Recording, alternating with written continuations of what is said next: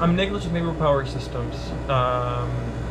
Right now what we're going over is a competitor's 5000 BTU DC system, 12 volts, comparing with our 7000 just for overall space that it's taking, the overall size of the unit, as well as the consumption. What I wanted to do is show the two of them side by side, run both systems. We're going to be looking at the amperage draw of the unit, so we're going through a shunt to be able to view what each unit is going to be consuming, as well as the actual BTU production of the two systems that we're going to be doing with some Testo Smart probes. I've already done the BTU calculation on the first unit, and the system is set up to run one 12-volt system at a time, so unfortunately I'm going to have to show how one's running and then switch to run the second one. The first unit I'll be starting with is going to be the competitor system, the 5000 BTU, and I'll show you the information on that one, and then we'll run our 7000 BTU, our SC7DC, and show the information, what the BTU production and some of the differences between the units. So looking over here, we have a 5000 BTU unit, and we're calculating the BTU output with a probe in the return, as well as a probe over here in the supply. The first thing that we did is we used this Testo probe, the anemometer in the discharge duct. So we're going to say that the discharge duct is a 4-inch duct, and we're going to calculate how many CFMs come out of here. We calculated it to be 150 CFMs. Then through the app,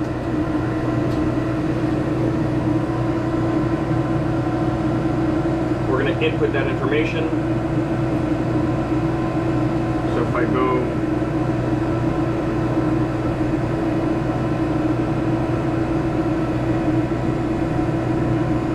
that we're set for 150 CFMs.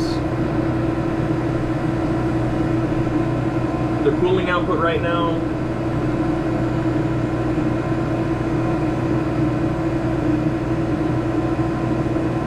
we're looking at just under 4,000 BTUs.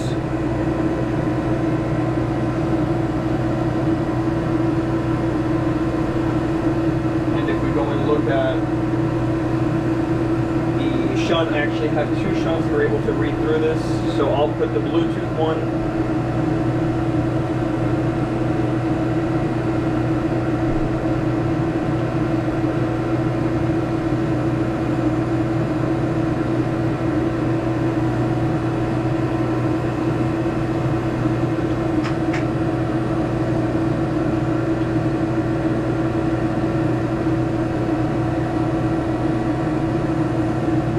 able to reduce it.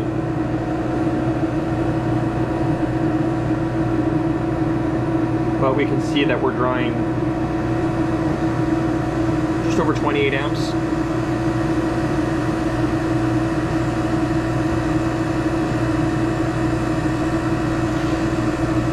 This is once again on a competitor's 5000 BTU,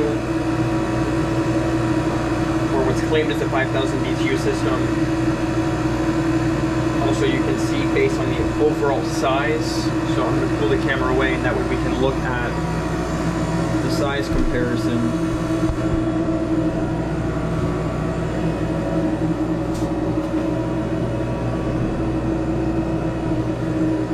This is a 7000 BTU, this is a 5000 BTU.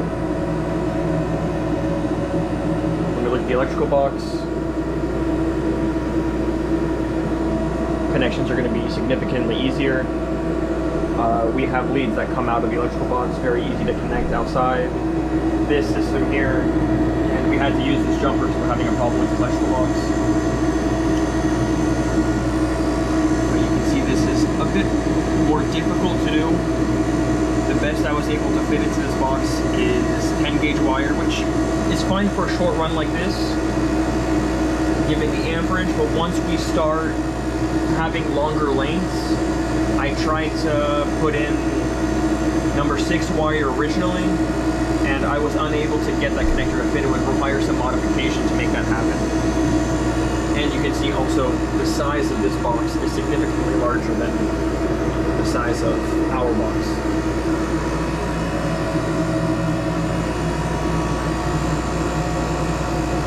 I don't see the way of doing variable speed on this system, so I'm seeing it as a single speed. It's on or off versus our system having a variable speed capability to it. So we've gone enough through this one. We're seeing the information through it.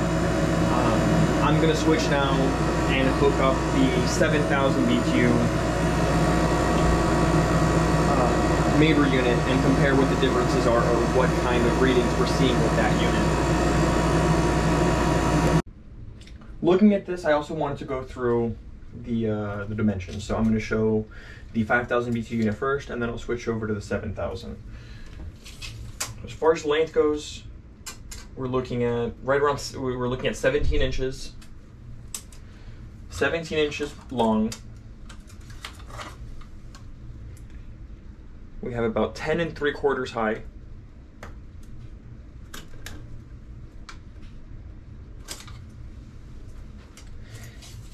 And if we look at the overall width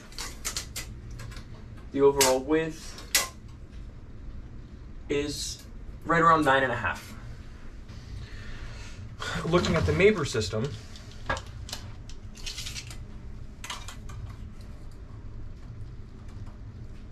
our width is right around 8.5.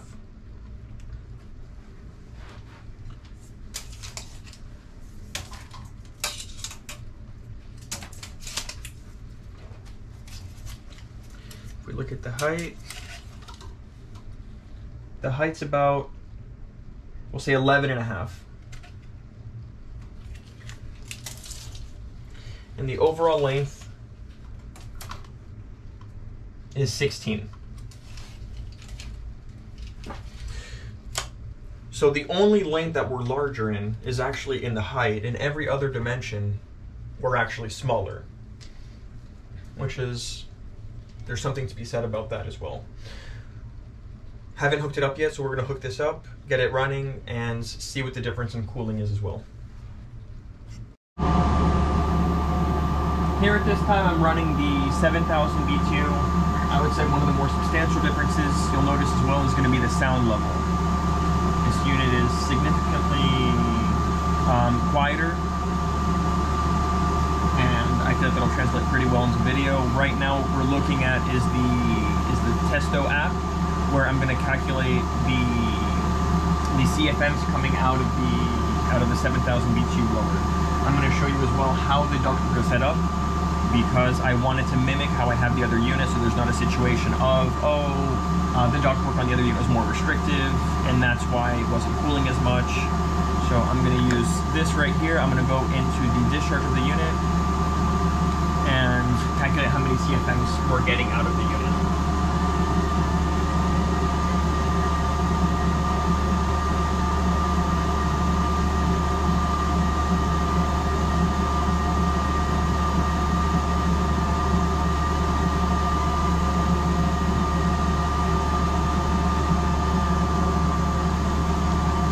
I think looking at that, we can all agree that we're looking at 200 CFMs, so a little bit different than what we were seeing on the other unit.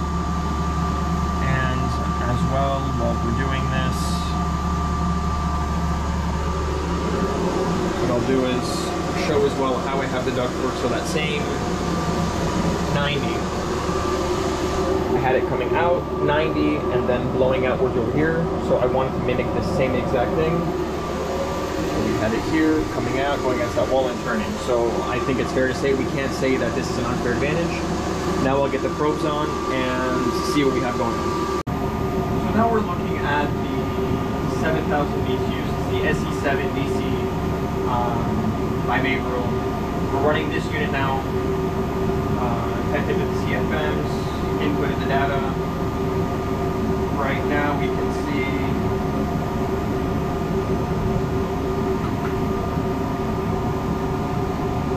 so I'm producing just under 7,000 BTUs.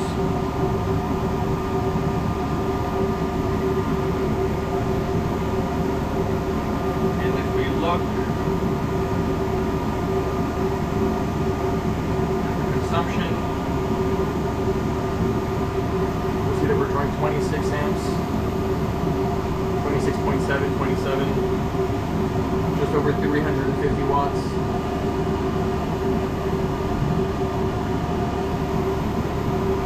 So we're drawing less power, producing more BTUs, less noise. Just overall, everything seems very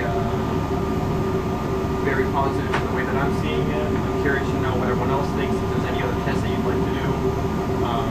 We can also go through that. Another difference is going to be when we compare the size of the electrical boxes. We look at the two of these.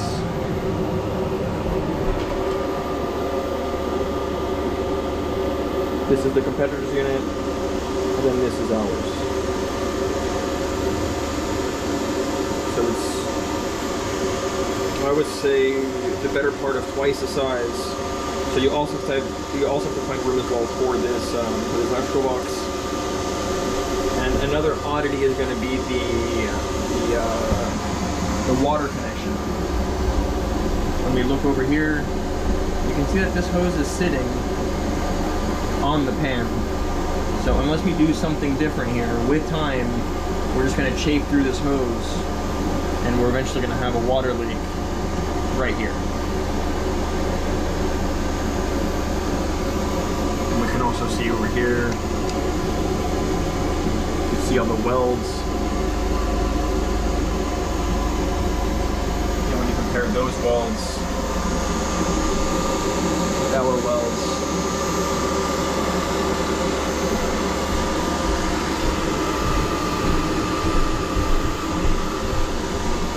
makes that setup seem a little bit on the homemade side. I also enjoyed this one. Immediately get away if you hear sounds of arcing inside the compressor.